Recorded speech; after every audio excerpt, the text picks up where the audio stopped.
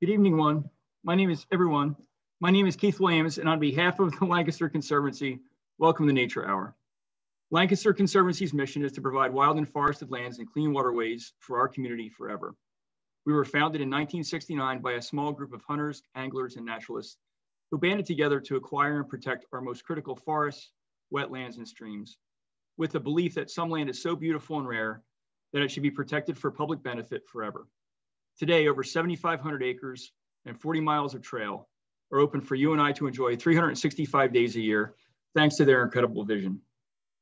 The urgency that drove our founders continues today as we accelerate our efforts to strategically protect and restore more fragmented forests, to expand and connect our existing preserves, to create new preserves, all while building out infrastructure like parking lots, trails, and signage that allows access for the public while also protecting these amazing ecosystems. Nature Hour is a virtual education and lecture series with the goal of bringing an assortment of local and regional experts directly to your home with presentations that help us better understand both the Conservancy's work and the work of our community and regional partners. In addition to tonight's lecture, we have one additional Nature Hour this fall. On Wednesday, November 10th, Dr. Dan Ardia from F&M College and Dr. Kim Winter from the U.S. Forest Service will present a lecture entitled Bat Conservation from a National and Local Perspective. You can learn more and pre-register for this lecture on our website, lancasterconservancy.org, under upcoming events. If you want to catch any of our past Nature Hours, you can always tune into Conservancy TV via the Lancaster Conservancy YouTube channel. We also invite you to support the Conservancy on the Extra Give, our community's day of giving, to help us save our woods and waters.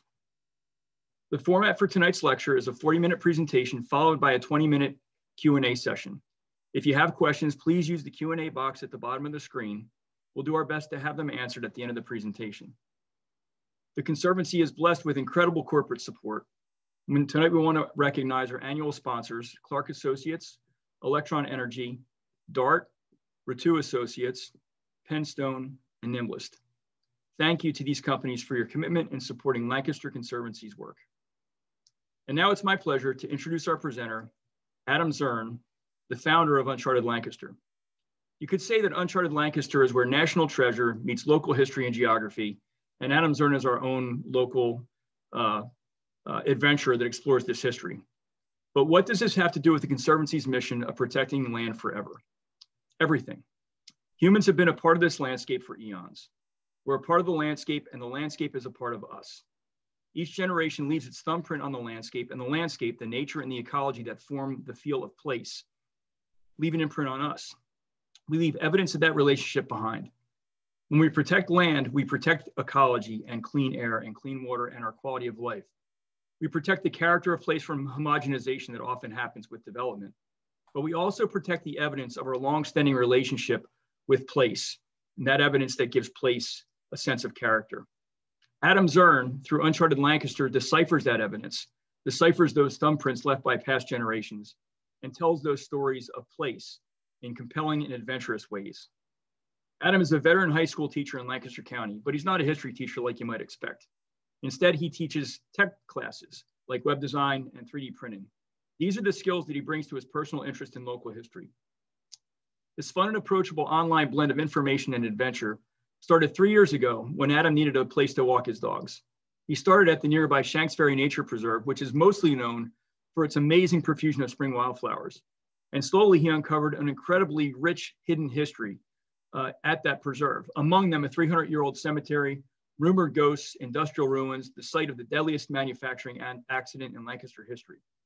Amazingly, much of that wasn't documented online in a way that was accessible and would facilitate visiting.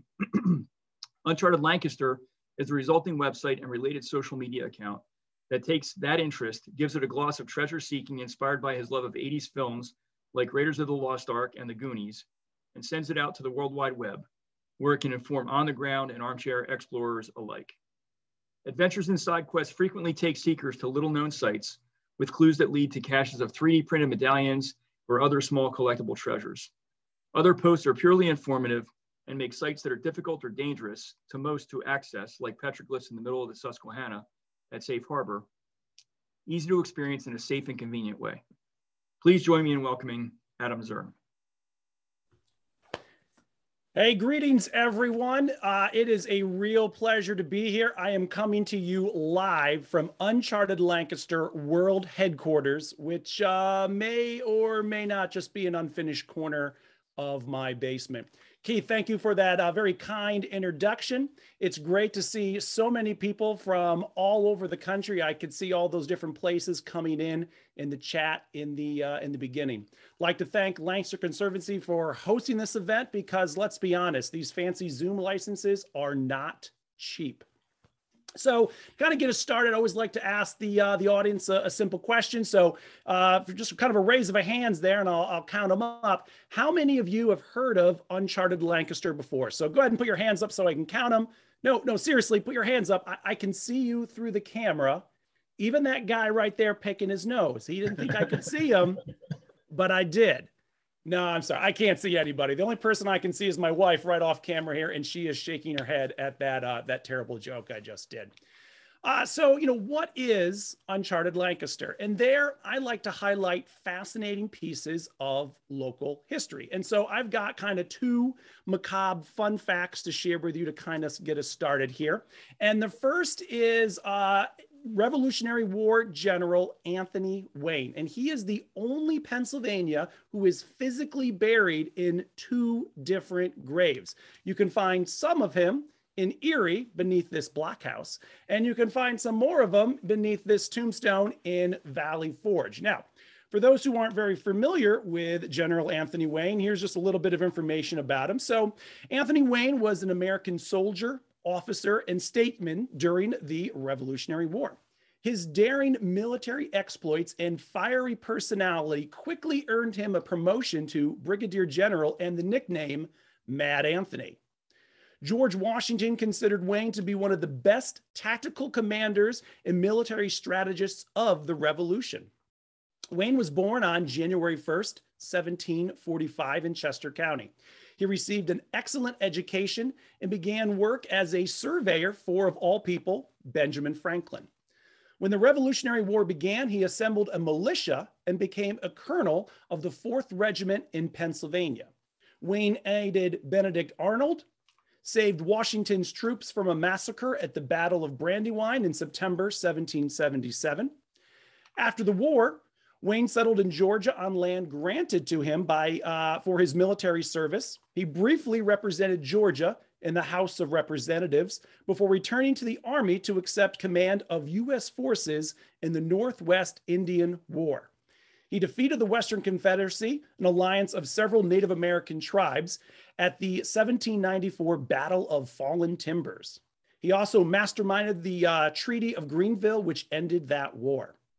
Now, 2 years later, Wayne died on December 15th, 1796 in Erie at a fort there while on active duty, and he was 51 years of age at the time.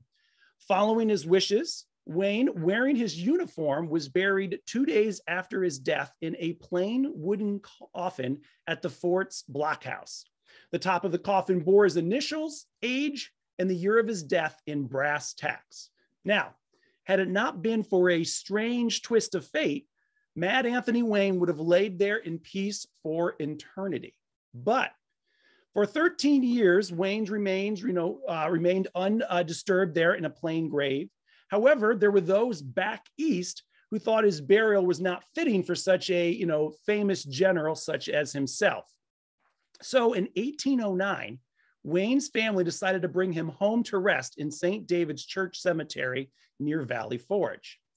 When Wayne's son, Colonel Isaac Wayne, had the coffin opened in Erie, to everyone's shock, they found that the body was in an amazingly good condition. Isaac was ill-prepared to move this now decomposing body across the Commonwealth, some 400 miles, and local physician Dr. James Wallace came up with a remedy. He suggested they put Wayne's body in a large vat and boil it to separate the flesh from the bone. The general's flesh and clothing were reinterred beneath the blockhouse. Meanwhile, Isaac took his father's bones in the back of a wagon and made the long 400-mile journey across the state along what is now Route 322. Now, you might find this hard to believe, But roads in Pennsylvania were even worse 200 years ago than they are now. They were full of stumps and rocks and logs. In the winter, they were muddy and rutty. In the winter, they were frozen ice messes. When Isaac finally arrived at the gravesite and attempted to reassemble his father's skeleton, the family discovered to their horror that several of the bones were missing. It appeared that some had fallen out of the wagon while making the arduous trip across the Commonwealth. Isaac was greatly distressed by this turn of events and regretted his decision to disinter his father for the rest of his life. After that, though, stories began to surface that every New Year's morning on General Mad Anthony Wayne's birthday, his ghost rises and begins the long journey on horseback from St. David's Church to Erie and back in search of his missing bones. People along that route have insisted that a man clad in colonial garb has been seen riding a horse and stopping as if searching for something. Now, if you want to find Sir Mad Anthony Wayne yourself, you can look no further than the Lancaster Conservancy's Upper Hopewell Forge Sanctuary. And one of you go there on New Year's Eve and one of you wait till midnight. And if you're quiet, you might just hear him on his horseback riding along the road. And if you're really lucky, you might see his ghost ride by. So right there right there on 322 at Upper Hopewell Forge Sanctuary.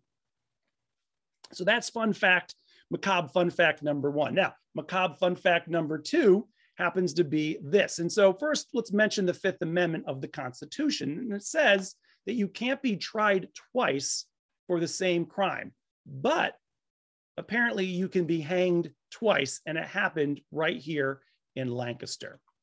So here we have poor Antonio Romzo, and he has the dual distinction of being the last man hung in Lancaster County, and the reason why all executions are now conducted in state prisons. Now, you might not realize this, but hanging a man is actually a kind of science. You take the man's height and the weight, and that determines just how far of a drop the person needs to take in order to painlessly snap their neck. If the rope is too short, he's slowly strangled to death. And if the rope is too long, well, his head pops off like a dandelion, which are neither are desirable outcomes. Well, on the morning of May 23rd, 1912, Tony's walked up to the gallows, and apparently prison food agreed with him because he's now 40 pounds heavier than when he went into prison at the start of his trial. At 10:04 a.m., the signal's given and the lever is pulled, and Romzo falls through the trap door. However, instead of snapping his neck, the rope breaks in two, and Tony fell to the ground unconscious. As it turns out, the noose was made from a used rope, so much for Lancaster frugality. The sight was gruesome. A woman fainted. A man threw up. Eyewitnesses reported that Tony made a horrible wheezing noise. One of the guards ran to find a new rope, while others tried to get Tony on his feet, but found that his injuries prevented him from standing. So the men found a board and lashed the half-strangled man to it. At 10:20:18, 16 minutes after the first attempt, the guards tried again. This time, the rope held. Newspapers from across the state reported the horror of the botched execution. The following day, the state legislature voted to end the practice of death by hanging and adopted electrocution, thinking it was going to be more humane. They also moved all executions to state prisons. So there you go. There's two fun facts that I like to highlight on Uncharted Lancaster. Now, opposite the history is the adventure side of Uncharted Lancaster. And there is a kind of incentive to go and visit some of the places that I've talked about. I've created a series of treasure hunts, and Keith was talking a little bit about them. And if you can solve the clues and decipher the riddles, there's treasure waiting for you at the end. Now, nothing too glamorous, typically 3D printed medallions or plastic gold coins or, fake gems, but nonetheless, a lot of fun to find. And typically once a person finds one, they're going to do all of the adventures. Now, just this last spring, I did a real life treasure hunt where I gave away $1,000 in $1 coins. When there was a 6-week treasure hunt, had people going all over the county to explore, historically and architecturally significant locations. Here's the winners and some of the loot that they got, which included an 18-pound crate filled with over $1,000 in $1 coins. Now, one of my favorite stories from this was we were getting our photos and we got all finished. And I said to them, all right, do you want the coins or would you rather the prize in cash? And it was a mom and her 2 college-age sons. And the mom says, we'll take the cash. And the one son says, well, actually, Mom, I was kind of hoping we'd get the coins. And she says, what are we going to do with $1,000 in change? And he's like, I don't know, but it's kind of cool.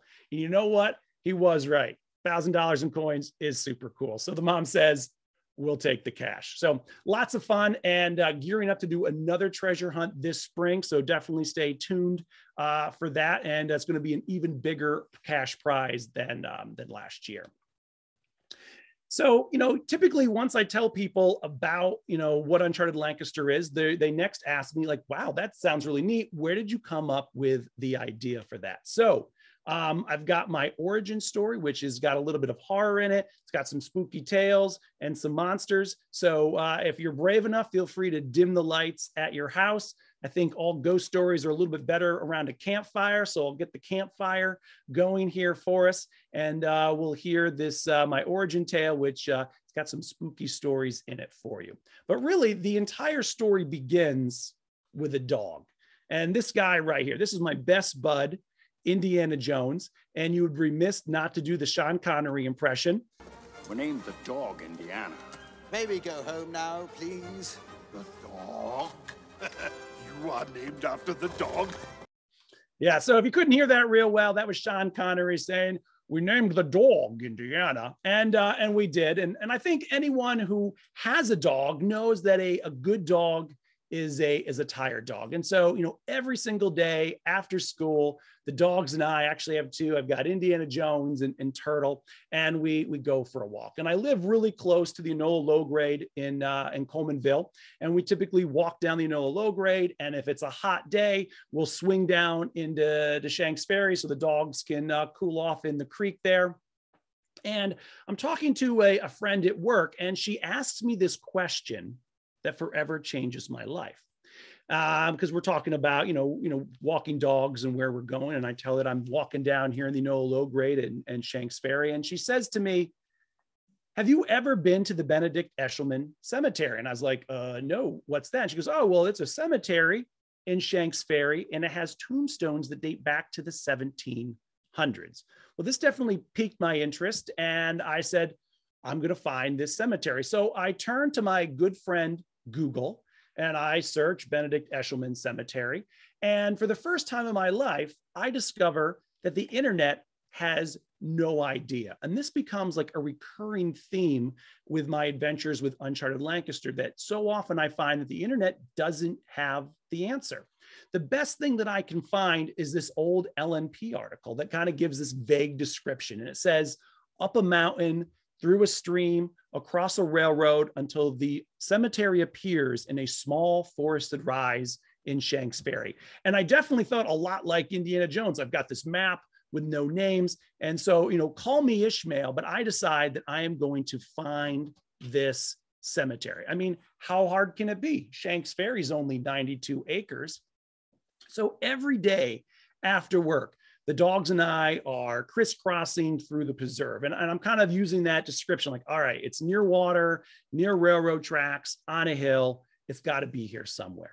And when I'm not physically searching, I'm online and I'm researching Shanks Ferry. And this rich tapestry of history begins to present itself. And I discovered that there's a lot more to Shanks Ferry than just wildflowers. There's ancient stone ruins and lime furnaces and dark, mysterious tunnels and train parts from accidents that are decades old, really spooky culverts, mysterious stone pillars, standing in the middle of the creek. And probably the most interesting thing that I find and discover is this plaque dedicated to 11 men that died in a dynamite factory explosion. Now you're probably thinking, why is there a dynamite factory in Shanks Ferry? And that's a great question. And the answer is this. In 1903, the Pennsylvania Railroad began this massive engineering project with the goal of basically making a low-grade freight line that's going to go from Glen, which is just on the other side in Chester County, and ultimately go all the way to Enola, which is very close to Harrisburg. And this engineering project had a lot of ambitious goals. So one, it would have no more than a 1 degree change in elevation the entire route. And like I said, I walk this all the time. And at the end of my walk, my watch will tell me, you know, in addition to my mileage and such, my elevation change. And it often tells me 0 feet, you know, up or down on the entire walk. Also, it was going to have no more than a 3 degree turn anywhere along the entire path. And so, you know, doing this required dynamite, lots and lots of dynamite. So here's some pictures from that construction project that took place between 1903 and 1906. You can see how deep they blasted down in some areas. I believe the deepest is in Corryville at 120 feet. Got a photo of one of the detonations there. And then in the bottom left-hand corner, you'll see a series of men. And if you look carefully, you can see a lot of them are carrying boxes. And those boxes are filled with dynamite. So this 3-year project of the Enola low grade actually claimed north of 200 men's lives. And so during this whole project, newspapers were filled with these horrific headlines of men blown to atoms and more killed today. And so it was a real bloodbath, this 3-year-long construction project. You can go to Safe Harbor, and there's an old cemetery there, what used to be St. Mary's Church, and there's a mass grave where 50 of these 200 men are buried, and there's a plaque that commemorates that. So obviously a project like this, like I said, needs a lot of dynamite, and so you're going to need a dynamite factory. And here is a photo of the Shanks Ferry dynamite factory. Now, this probably doesn't look like a factory in the modern sense that we're used to, but again, these places are typically very disposable buildings. You would just use it for a few years during the lifespan of the project, because ultimately, the longer you use this facility, the greater the possibility of an accidental explosion, because those explosive powders are settling on the floor and they're settling in the walls. And the longer you're there, the higher the probability of an accidental explosion. And so, you know, they produced dynamite for the 3-year project for the Enola low grade. And at this point, the Enola low grade is basically finished. And now they've pivoted and they're producing dynamite for the Holtwood Dam, just a few miles south of here. Well, on June 9th, 1906, at precisely 12:42 p.m., the unimaginable happens. And that's when 2,500 pounds of dynamite suddenly explodes.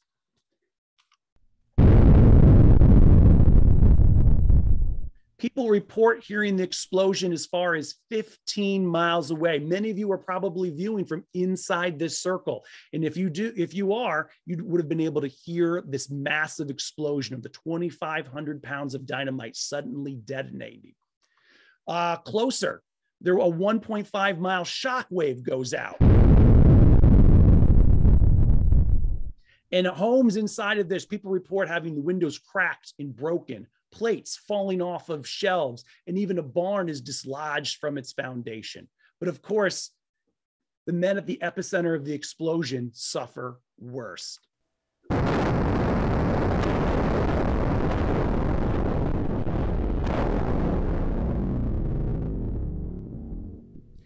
Here's a photo from the day after the accident. You can see the buildings are completely gone. All the leaves on the trees have been completely removed.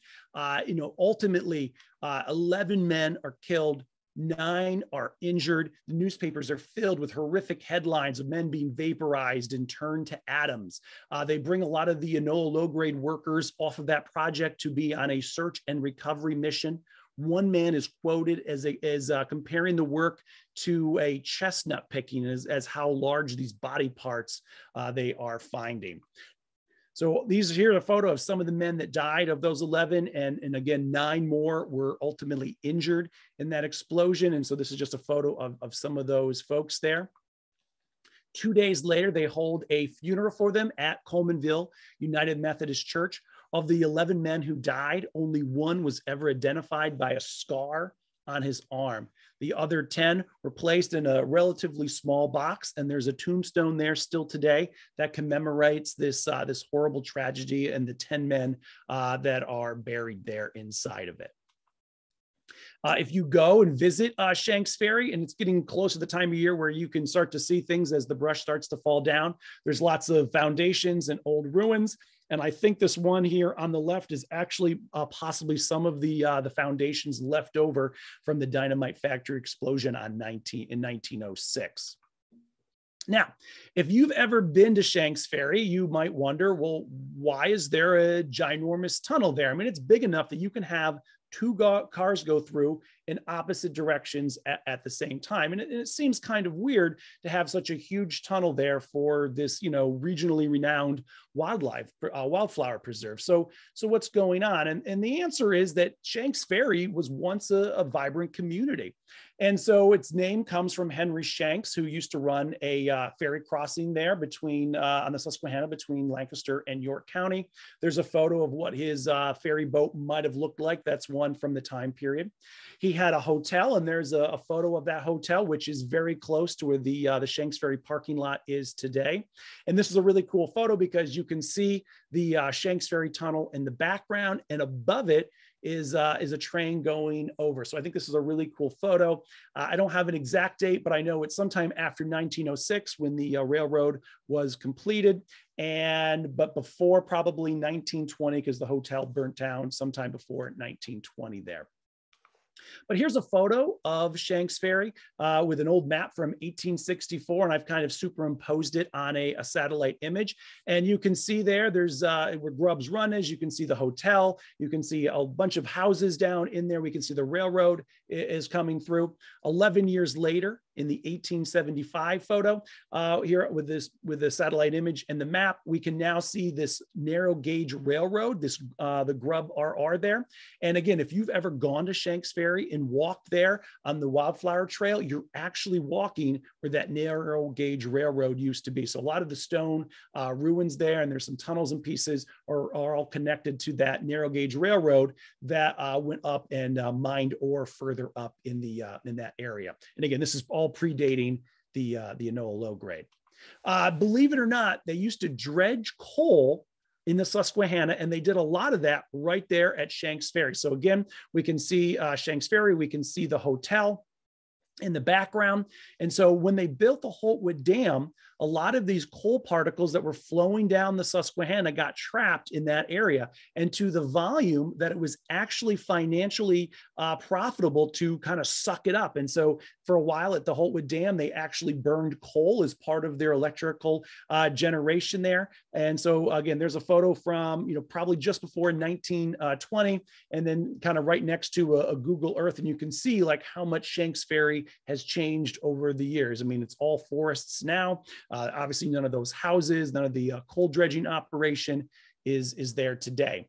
So it should come as no surprise that an area with as much history and so much tragedy, such as that dynamite factory explosion and the Enola low grade deaths, that it wouldn't also have its fair share of ghost stories. Now, surprisingly, there are no stories that I know of that involve the dynamite factory. Instead, they're all centered on that giant tunnel at Shanks Ferry. Now, there's a couple variations of the story, but all of them basically involve this woman dressed in white. And in one version, a murderer brutally ends her life there in the tunnel, and her spirit's forever trapped in the dark and foreboding space. Some believe it was her husband who actually killed her. Others insist that it was actually the woman's beloved who met a tragic end there in the tunnel, perhaps murdered himself, and her spirit has lurked in the tunnel for decades, mourning the spot of his death. However, the most popular version of the story is that a heartbroken and pregnant bride hung herself at the tunnel's entrance after being left at the altar. Now, regardless of the version of the story that you subscribe to, summoning her ghost is the same. You go to Shanks Ferry, The closer to midnight, the better. And you park your car in the center of the tunnel. At which point you turn off the car and turn off the lights, which is no easy feat with modern vehicles today. You get out, you place the keys on the roof, and you walk around the car 1, 2, 3 times. And if you've done it correctly and the energy's right, a ghost will appear. Of course, he's not always happy to have visitors.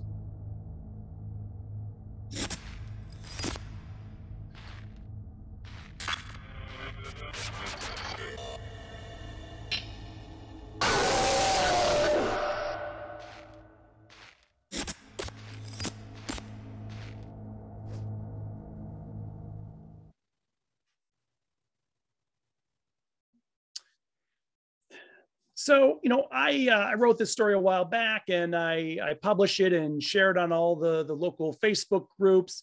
And I have this interesting experience with it. So I shared on one, and Jack Ness, he was a retired railroad worker. He just passed away this last year, and he knew anything that was somehow railroad related here in Lancaster County. And he comments on the story and says this, and I'm going to read what he wrote. And he says, so that's not the true story, and it's not the tunnel that's haunted, it's actually the area above it. And he says, in 1974, a woman of about 18 was struck and killed by an eastbound freight train directly above the underpass on the A&S branch, and that'd be the Ackland Susquehanna branch.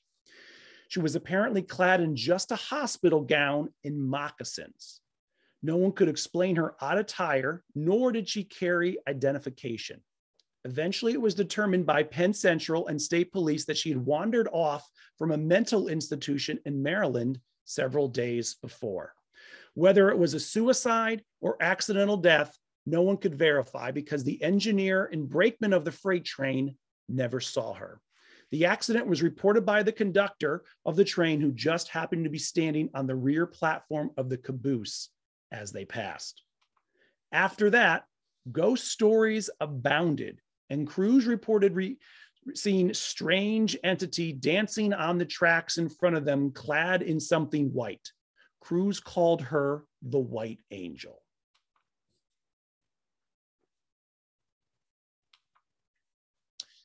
So I've got all these interesting stories about the tunnel. And like I said, they basically all involve in some form this ghostly woman dressed in white. And then whether the accident was above the tunnel related to the train, or there was some kind of death or murder in the tunnel, is all up for debate. But in my research, I do find this one story that's completely different, but still involves the tunnel.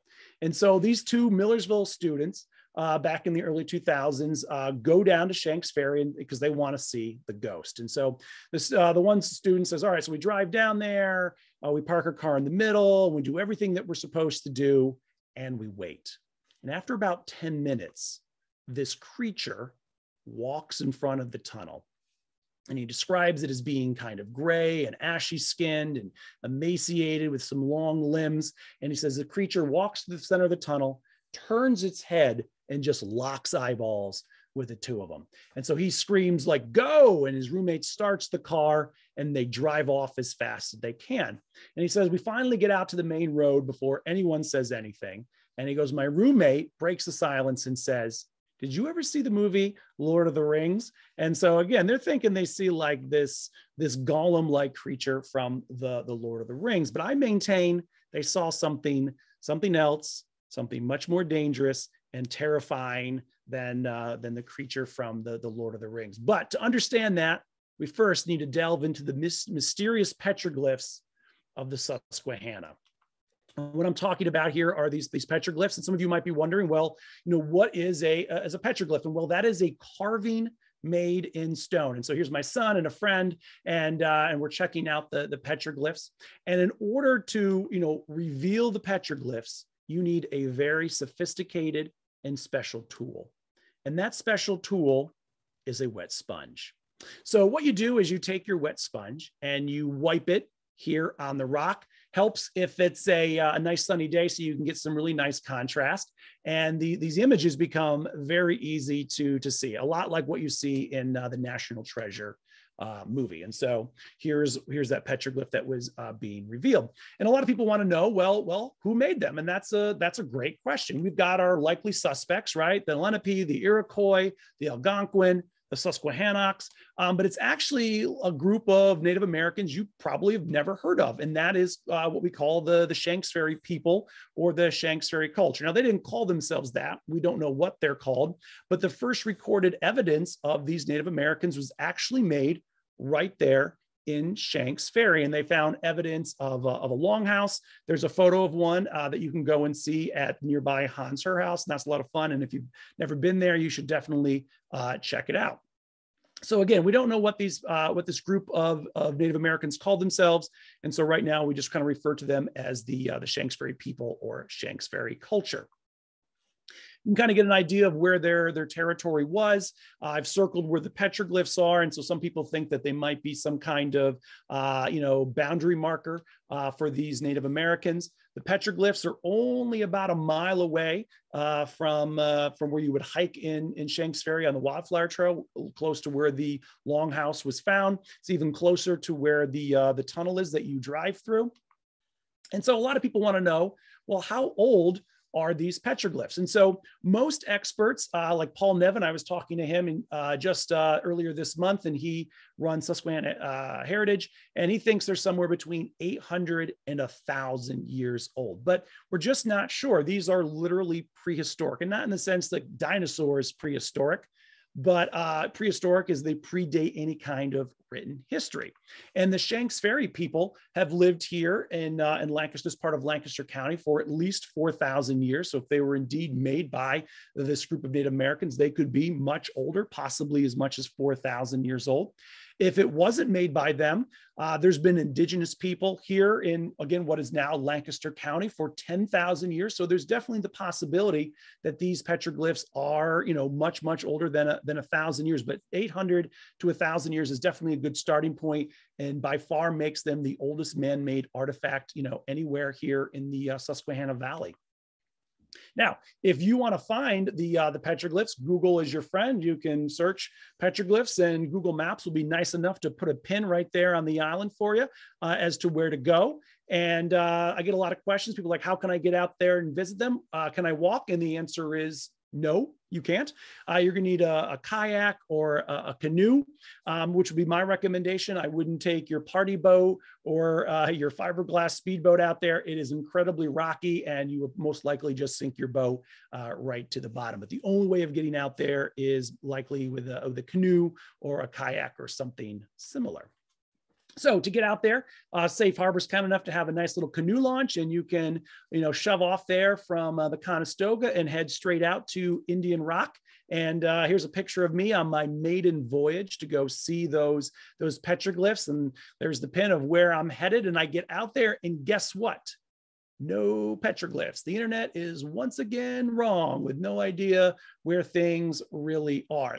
This is actually where the petroglyphs are, at Little Indian Rock and Big Indian Rock. You can see they're downstream. On the left, I've got a picture of the two. Now, I would say the two rocks are about maybe 50 to 60 yards apart. I took this photo with a telephoto lens, so it really kind of smushes the distance between them dramatically. And on these rocks, they are, especially Little Indian Rock, is just completely covered in petroglyphs. Here's a diagram from an archaeological report that was done in the 30s. I've updated it a little bit to kind of show where the water level is now on most days due to the Holtwood Dam. And Little Indian Rock has tons of carvings on it. There's animal tracks such as turkey and deer prints. There's even footprints. And so here I am just kind of putting my foot next to it, just kind of give you some scale. You can see I'm not wearing anything on my feet. A lot of people consider this to be like a sacred or holy space. So I always take my shoes off when I'm visiting the Little Indian Rock and Big Indian Rock. There's humanoid figures such as this.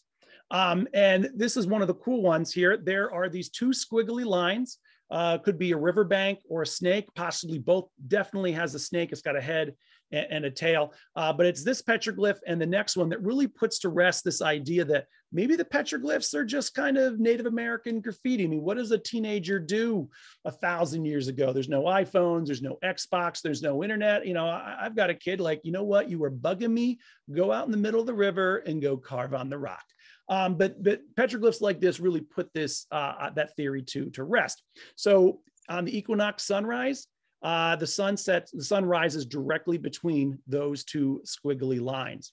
At a slightly different angle is this single one, again, riverbank or a snake. And this lines up with the winter solstice sunrise and the summer solstice sunset. And so again, this is made by a group of people who are completely in tune with their natural environment and just, you know, everything around them. They know where the stars and the moon and the sun are going to be, and they know all the animals and creatures that live, you know, that they live amongst there in the Susquehanna Valley.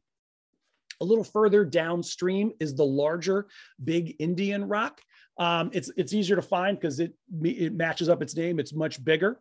You can see in the photo there's 2 logs on it right now. There's only one. Again, these flooding marks kind of move stuff around. Again, we can kind of see the diagram there, and I've updated to kind of show where the water level and how it affects that petroglyph there. Big Indian Rock has far fewer petroglyphs, but there's a lot of neat ones, and I want to focus on 2 of them here in a moment. And so this here is one of my favorites. I see it personally as a man in a canoe, or a person in a canoe. It looks like a little bird kind of flying overhead. Paul Nevin believes it might be a woman giving birth. He says below it there's another petroglyph, and he thinks that's the baby, you know, after the woman there is giving birth. There's lots of 4-legged animals such as this. This one happens to have a long tail. The archaeology report done back in the 30s says, you know, there were jaguars and otters here.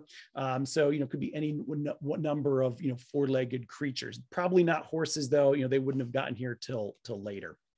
Here's another one, probably a wolf or a dog, possibly a fox. Interesting fun fact, red foxes, which I have some here near where I live, are not indigenous to the area. The British brought them over for fox hunting, but we had other types of fox here in the region. Lots of birds. I mean, again, if you canoe or kayak out to the petroglyphs, you know, birds and eagles and herons and ducks and all kinds of things. And so both Little and Big Indian Rock are covered in all these birds or thunderbirds. And a thunderbird is, again, a Native American mythological creature, and it's large, and it's this water bird, and the flap of its wing, that crack that it creates as it goes to take off, is the crack of the thunder, and the water kind of, you know, spritzing off of its feathers is what's creating the rain in many Native American cultures. But then we come to this thing right here. And so this is something that isn't as easy for us to identify, and there's more than one. There's at least 2, and we've got this humanoid-looking figure. I think a lot of people look at it today and think alien, right? It's got the little antennas there, but it's got like a long arm, and it's got some kind of antlers or something. Again, people might think feathers, but again, Native Americans here didn't wear the big feather headdresses that we might think of like with the Plains groups of indigenous people.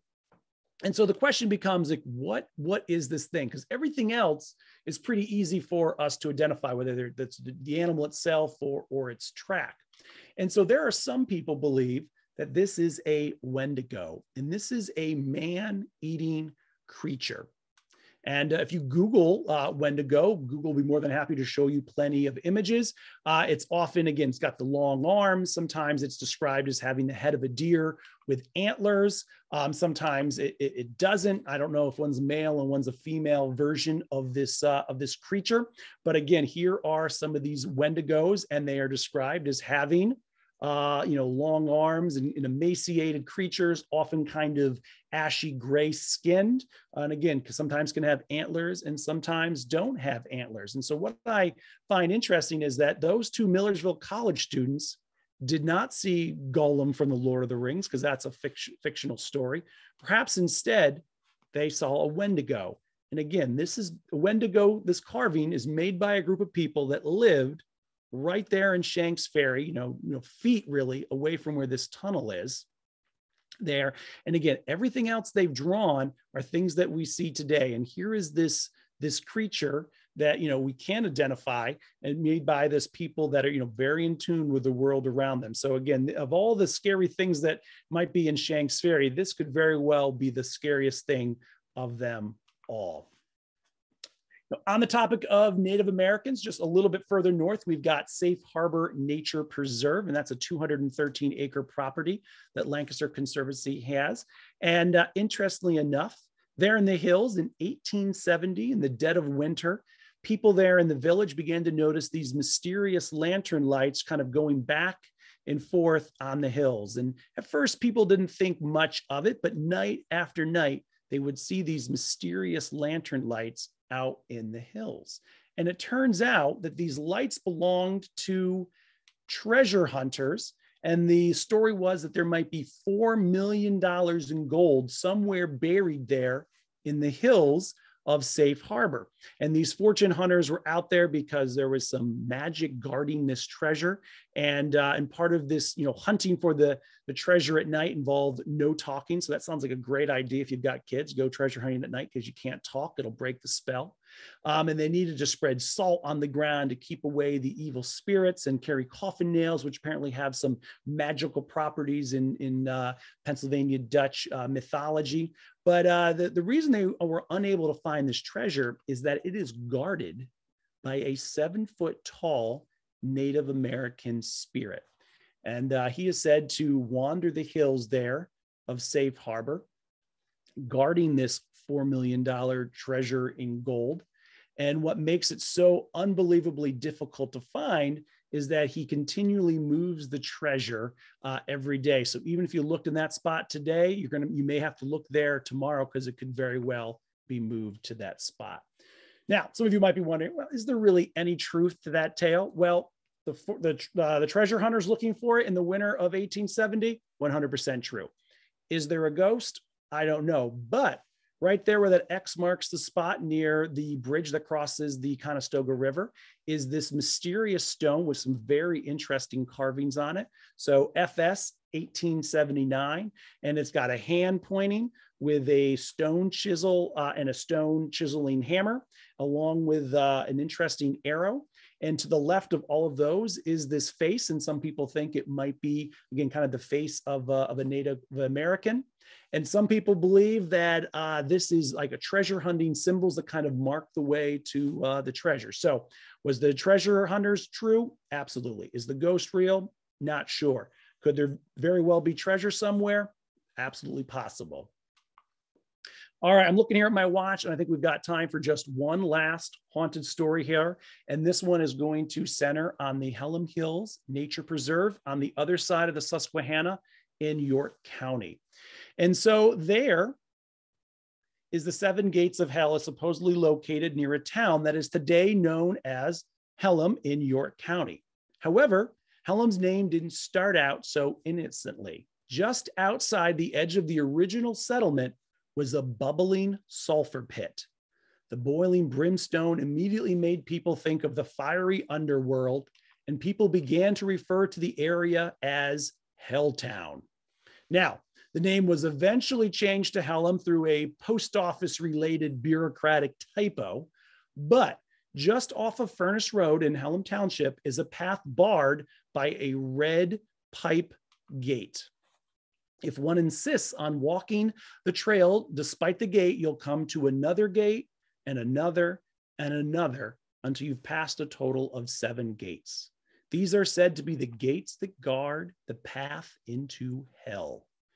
Now, in the 1800s, this trail was actually a road that led to a remote compound composed of a large building and several outbuildings. The compound was actually an insane asylum that housed hundreds of inmates. The remote site kept the inmates out of sight and out of mind, but the locals weren't happy about having so many potentially dangerous people in their backyards. There were ill feelings toward the insane asylum, and rumors were rampant in the area about escapes and damage done by inputs. In all likelihood, a few of the stories were true, but the rumors turned otherwise nice people into suspicious neighbors. It's said that one night, The building caught fire and the local fire department was called in. From the beginning, there were problems. The fire department had to fight their way back along the narrow road with their heavy equipment, taking up precious time. The staff at the asylum were busy trying to get inmates out, while many wandered the area and some got lost in the woods as they stumbled away in fear of the fire that was destroying their homes. Those on the upper floors were not so lucky. They were trapped and died of smoke inhalation or the flames. It was a terrible sight to see, and the stench of burning flesh was gagging. Well over 100 people died, and many others were severely burned. The following day, the townspeople began to round up the patients. There were stories that some of them were badly beaten. Others even claimed that some of the inmates were killed by fearful townspeople. The asylum was never built, and the inmates were moved away. The property sat derelict for many years, and eventually, the township decided to place gates to block the curious from visiting the site. Through the years, new gates were added until the entire path was blocked by 7 gates. The series of gates begat the legend of the 7 gates to hell. No one knows for sure how the story began. Was it the hellish nightmare of the people burning in the asylum? Was there really an asylum at all? Was it the name of Helm that first ignited the tale? There's no record that gives us answers, but for more than 100 years, the stories have persisted. Generations of young people have whispered that no one can make it safely through the gates. It is said that strange fear grips people as they approach the 7 gates. As they pass the first one, they feel that they should turn back. A feeling of being watched or of impending danger gradually rises as the 2nd and 3rd gate are passed. At the 4th, real fear begins, and only the foolhardy make it to the 5th gate. Here, the urge to run from what lies ahead is almost overwhelming. What happens beyond that is anyone's guess. It's said that if you make it past the 7th gate, you will find the doorway to hell and the ruins of the old asylum. Has anyone ever found the portal to hell? It's hard to say because no one has ever come back from the portal with proof. Hey, so with that said, my advice to all of you is to stay out of Lancaster Conservancy's property after dark. They're not doing it to be funny. They're doing it because there are monsters and ghosts and things that go bump in the night out there, and it would behoove you to stay out of their preserves at dark because you never know what's going to happen. Hey, I would like to thank everyone for coming out tonight. It has been a real pleasure to talk to all of you. If you want to follow me on Facebook, Instagram, or check me out on the web, you can find me at Uncharted Lancaster. I'm going to turn it over here to Keith for some Q&A in the time that we have remaining. Yeah, thank you, Adam. And I think so. I'm in the Climbers Run barn right now. And I'm not feeling real good about this. So if anybody sees anything popping up behind me, just please let me know.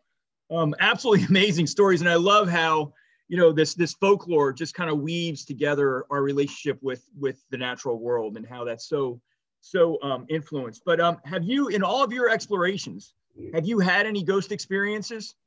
I have not. I do not go out at dark though very often. I'm not one to tempt fate, so I have not had any personal experiences. But I've had a lot of people reach out to me, especially about that Shanks Ferry tunnel. People have ridden horses through there, and they've said, our horses go through tunnels all the time. They do not like that tunnel. So I've heard a lot of stories dealing with that tunnel, but I've never had an experience myself. Yeah, that's pretty creepy. I seen that dude, but not there, down at the Serpentine Barrens just a couple of weeks ago. And hey, speaking of, staying off preserve after dark, yeah, absolutely. Great reason to, because, it's more than the Conservancy is worried about that. There's a whole bunch of other creepy things going on out there. And also we can save people a whole lot of time from digging holes at Safe Harbor. We just dug 900 holes out there to put trees in yesterday. There's no treasure there. So don't worry about digging a hole there. The Wendigo. So is the Wendigo the same as the Goat Man, or is that something? Or is that 2 different things?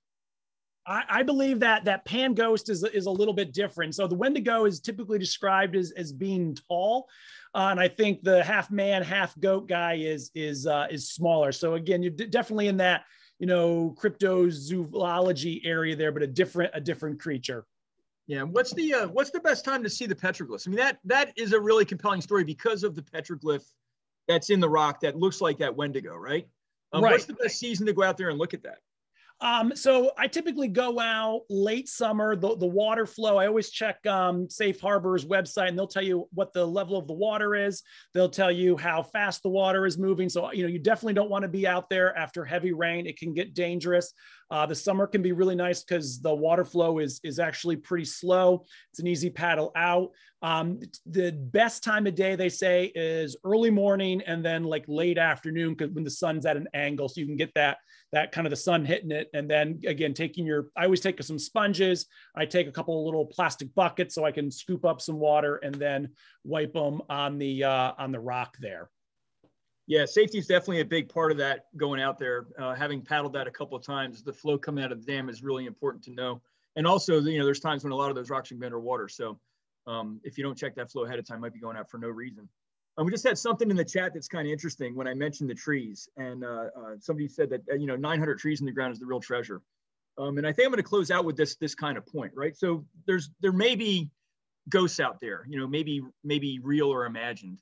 But the real ghosts are the species that we've already lost from this landscape. And you mentioned some of those, right? Some of the wildlife that used to be here, some of the wildlife that are depicted in those petroglyphs no longer exist in this landscape. We've eliminated them. And those, we can feel those ghosts. We can feel those gaps ecologically. And there may be, gold treasure buried up at Safe Harbor. Although the real treasure at Safe Harbor is the flock of meadowlarks that I saw flying over the meadow this past Saturday. And it was the peregrine falcon that was flying over the part of that meadow that we're planting trees in to restore. And so the real treasures are these places that the Conservancy has protected forever for us to enjoy. And, not just from an ecological perspective, but from a historical perspective, from a folklore perspective. And so, Adam, thank you for weaving these stories together and all of those components that make this such a special place to be a part of. Amazing community that brings a lot of character to this place, and in that character that the Conservancy is trying to protect and restore forever. Thanks, everybody. Have a great evening, and don't get too spooked as you're wrapping up your night.